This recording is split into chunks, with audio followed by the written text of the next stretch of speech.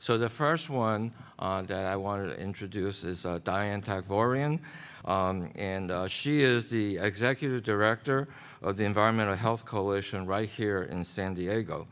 And it is largely because of their work, EHC's work, that I have thought about how to tell the EJ story in California being in 3 phases.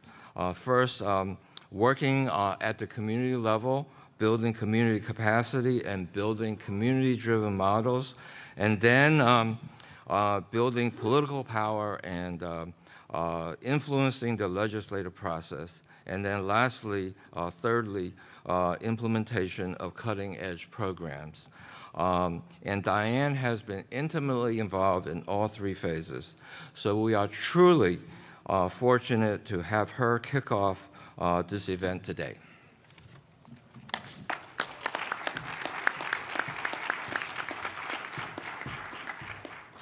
Thank you, Charles. I'm honored to be here, and thank you so much for that wonderful introduction.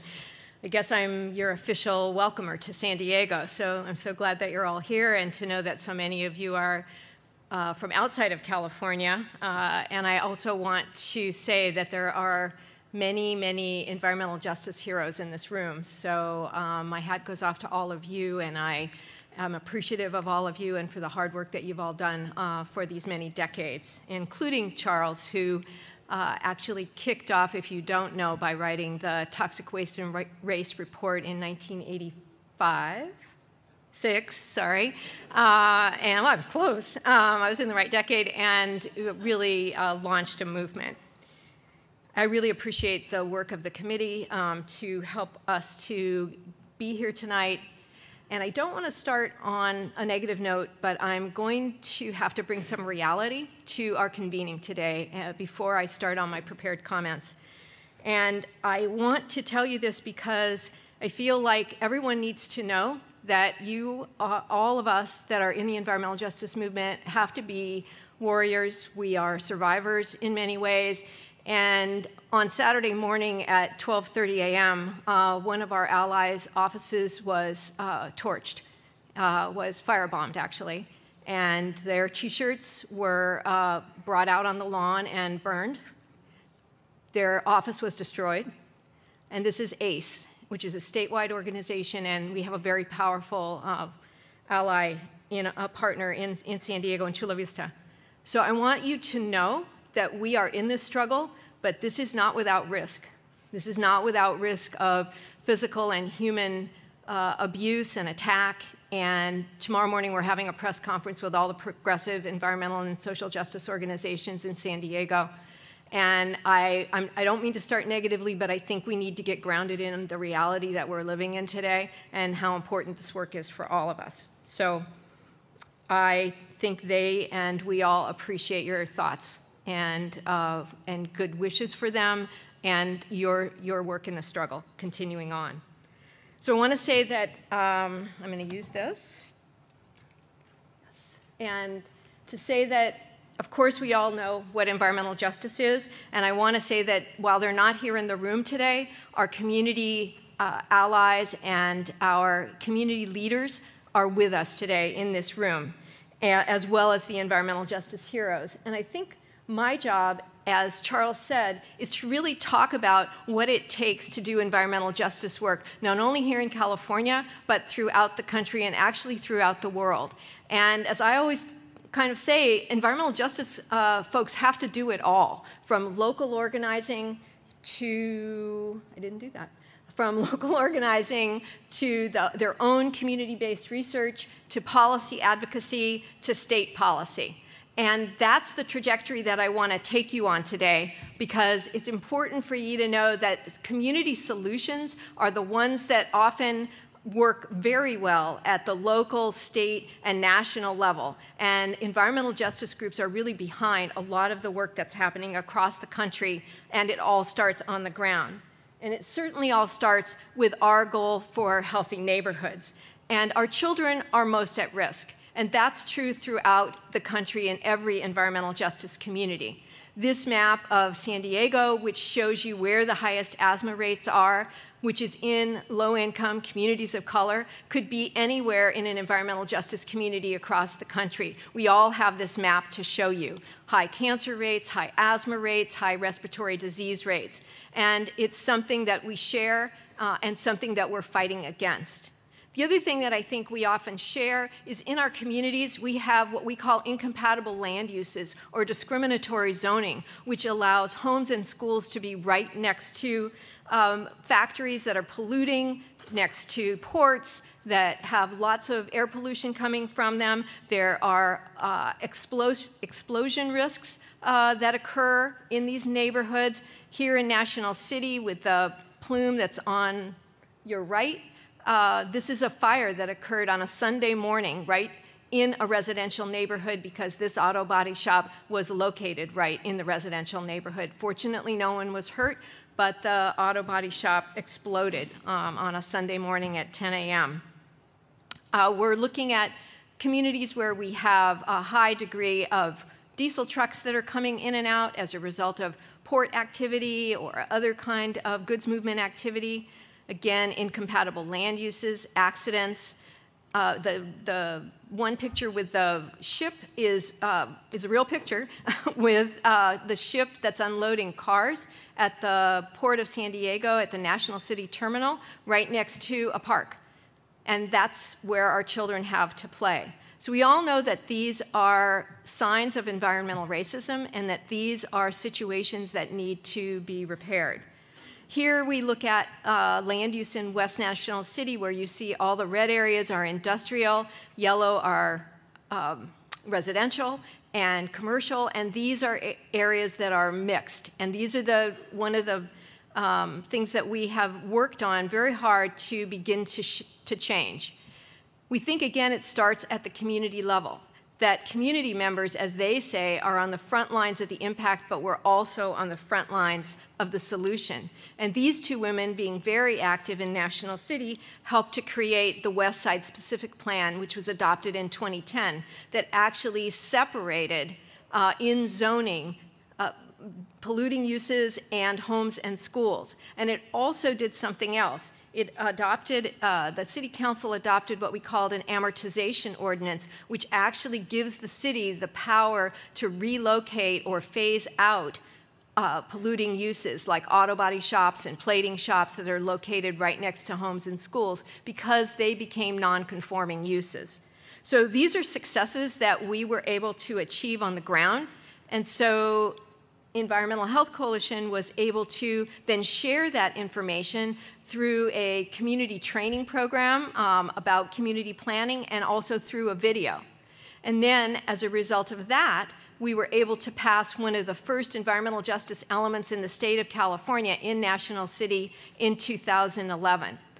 As a result of that, the California Environmental Justice Alliance was able to get a green zones measure passed, which actually allowed SB 1000 to be passed in 2016, which requires that all cities in the state of California institute an environmental justice element. So going from local organizing to regional policy to state policy was really the goal, and something that we're very proud of and excited that we were able to bring the green zones picture to all cities in the state of California.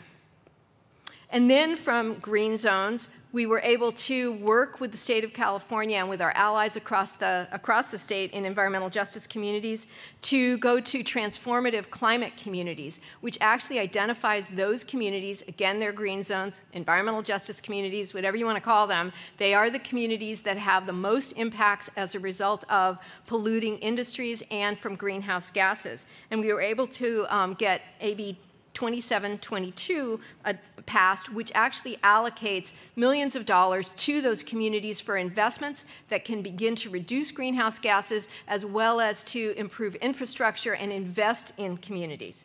One of the ways that that occurred in National City here in San Diego was $9 million from the Greenhouse Gas Reduction Fund was able to be put into the Paradise Creek apartments. So you see on the bottom here the Paradise Creek, which runs through West National City, and there used to be a bus depot and an operations yard for the city of National City that was quite polluting.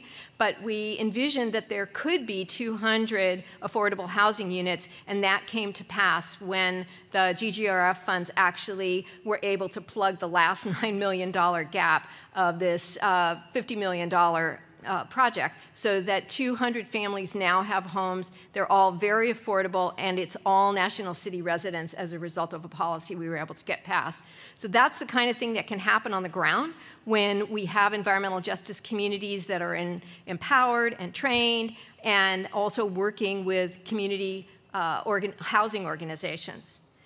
One of the other things that we were able to do was to get AB 1288 passed in 2015. And as a result of this introduction of this bill and adoption of this bill by then Speaker Tony Atkins of the State Assembly, we were able to get 2 members of the environmental justice communities appointed to the California Air Resources Board, and I was privileged to be one of those people. So I'm currently serving on the Air Resources Board, and that's something that we think is very important, that environmental justice voices are actually on the boards that are making these decisions about regulations in California and throughout the state.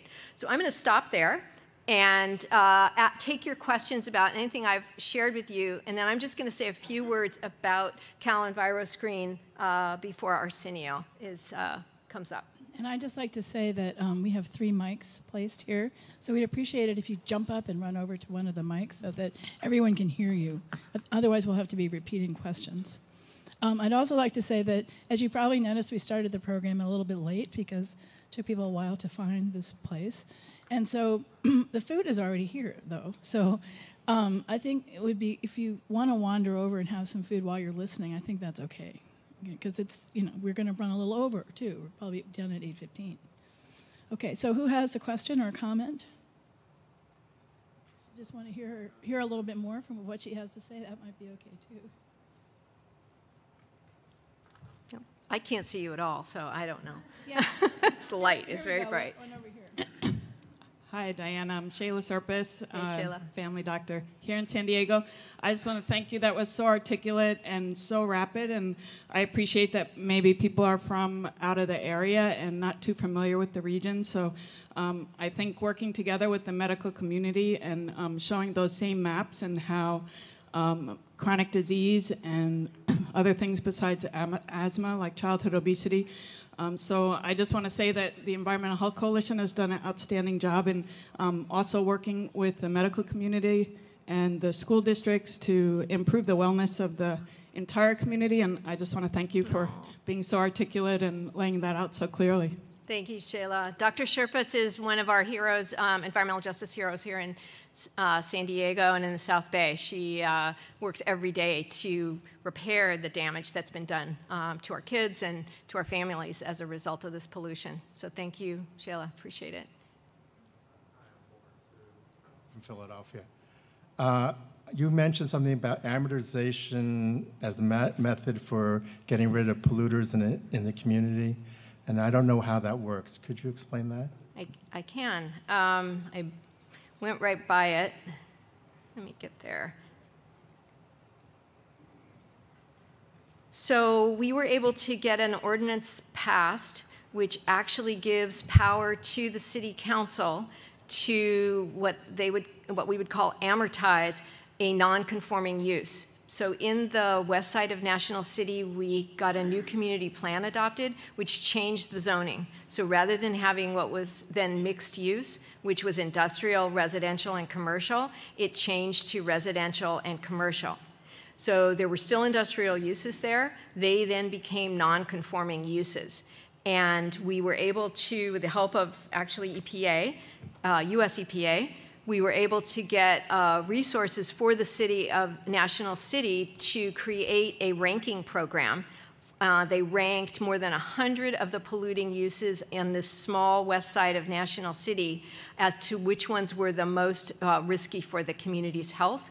And then the city started at the top of the list to say, those businesses would be valued in terms of what their value was and how long they would have to actually be phased out of the community. So 2 of those businesses have actually been phased out, and they're hoping to take action on the next 5 in 2019. So I'm sorry to do this, but I'm going to ask you to go back to your presentation now and move on. And we'll have a little bit of time for questions at the end of this panel. Okay. So one of the most stunning things I think that we've been able to do in California, and I know a lot of you are very aware of this, is the adoption of the CalEnviro screen. And Arsenio Mataka is going to come up in just a minute and talk to you about really the history of that and how important that is to our communities. But I wanted to kind of take you back to pre-Arsenio, well, not pre-Arsenio's life, but pre-Arsenio in state government, when the first environmental justice laws were passed in the state of California in the late 1990s, and environmental justice was defined.